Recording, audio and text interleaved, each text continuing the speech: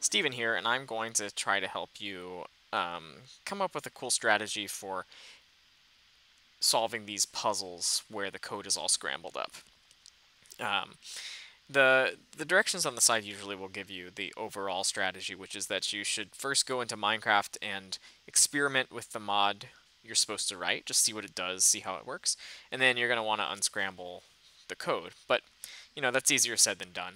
But let's start by following those directions. I'm going to do time set day here so that we don't get attacked by zombies.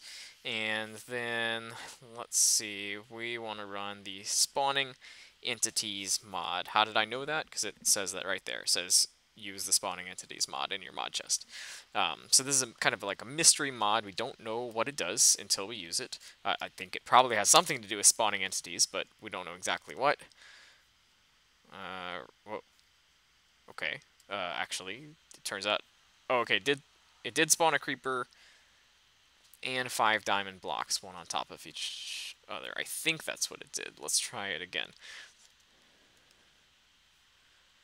Ah, I see. So it's 5 diamond blocks with a creeper on top, I think.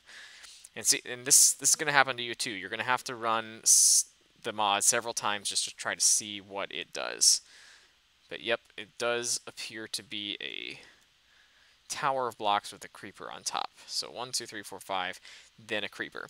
And so if you've done some of the other badges, you should kind of have an idea that in order to do this, you need to use a drone and move that drone up, making diamond blocks, and then one more time and make a creeper. So that's kind of the idea of the code. Now, if you're a beginner coder, that isn't necessarily easy to write, but that's where the scrambled code comes in. The fact that all the blocks here will help you out. And just as a hint, when it's easy mode, there is not a single block missing, and all of the blocks here are used in the code. So that means you don't need to delete any of these blocks, and you don't need to get any extra blocks, even though you could. So we're just going to use what's on the canvas right here. So step 1, find the main function, always. That would be step 1 if I was writing this code, as I would write the main function. So let's make sure it's there. Sometimes blocks get outside of the window you're on, so you have to kind of drag around and make sure that you're not missing anything. But I think we have them all. So what I like to do is unscramble it piece by piece. We know that at some point we need to put down a diamond block, right? So let's do that. I know this line of code will create a diamond block. And I know that you can't do this until you have created a new drone. Where's our new drone block? Oh, there it is. New drone. It's right there. And then we need to set D to new drone. Oops, right there. So I like to solve this in little pieces where the pieces are the smallest amount of code that I can test. So this is an amount of code that I can actually test because it makes a drone and places a block. So when I run it, I'll be able to tell if it did what I think it should do. Now the question is, what do you do with all this other code? Well, what I like to do is actually just disable the blocks to start with. So I'll actually disable every other block just so that the mod will run. If you don't, like let's say I have a stray block here, when I press mod and go back into Minecraft, it won't work. It'll probably give me an error right when it tries to load. Let's see. Scrambled test. Let's try to run scrambled test. Well, actually it did work. But sometimes having stray blocks around will cause problems. Like, actually, just for example, if I, so if I hadn't disabled this block, I would have gotten an error. So when it loads, yeah, there it is. There's an error in my code right when it tries to load. So just to be safe, you should probably disable all the blocks. Disable, and disable.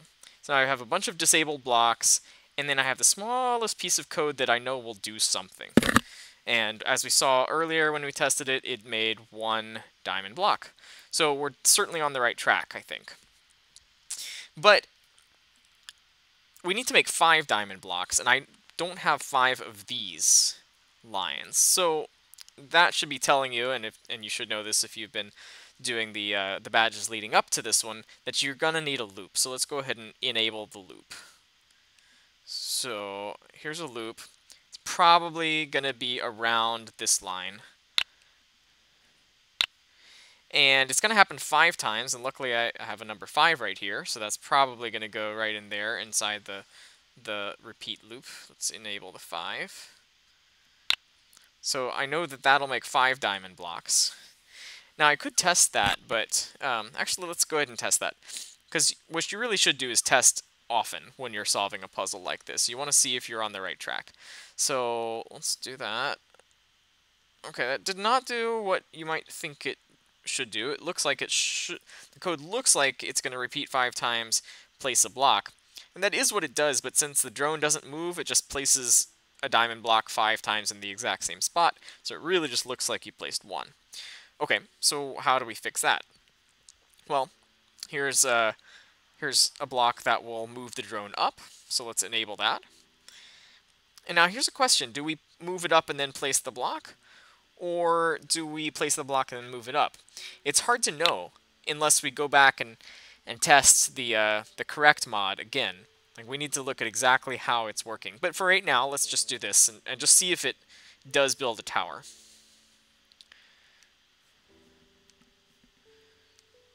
Yep, there we go. Built a tower. And as you can see, the progress bar is completing as well. But, you know, if you get really good at this, you shouldn't even need the progress bar. So I'm going to just pretend it's not there. All right, what happens next? Well, this builds a tower. And then... Oh, I see. So there's a move direction forward that needs to go somewhere. And I bet you if we run spawning entities, we see that it builds the tower out in front of us. And so I'm betting that move forward actually goes at the beginning of the code. Let's see what happens here. So if I run this here, I bet you we'll see the tower spawn 5 blocks out from that. Yeah, so it actually moves the drone out 5, then builds the tower, then puts a creeper on top. So that's an important thing to know. I didn't notice that at first. I had to run it again, and that's totally fine. You're allowed to run the example as many times as you want, and you're allowed to run your code as many times as you want. I usually run both of them several times when I'm solving something like this.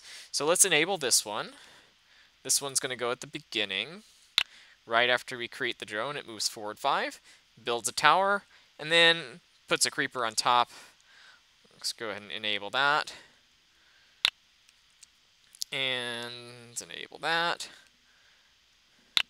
Now, we happen to get it right, 100%. But what if we hadn't done it exactly right? If we inverted these two?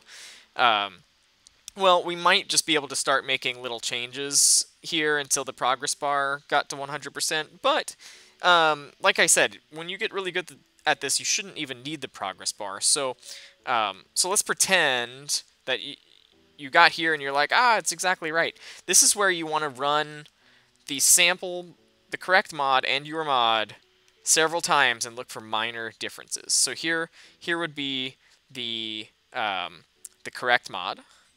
And here would be, I don't think I pressed mod. Let's do that. That is important. So pressing mod. Back to game. And now, okay, so I just ran the sample mod.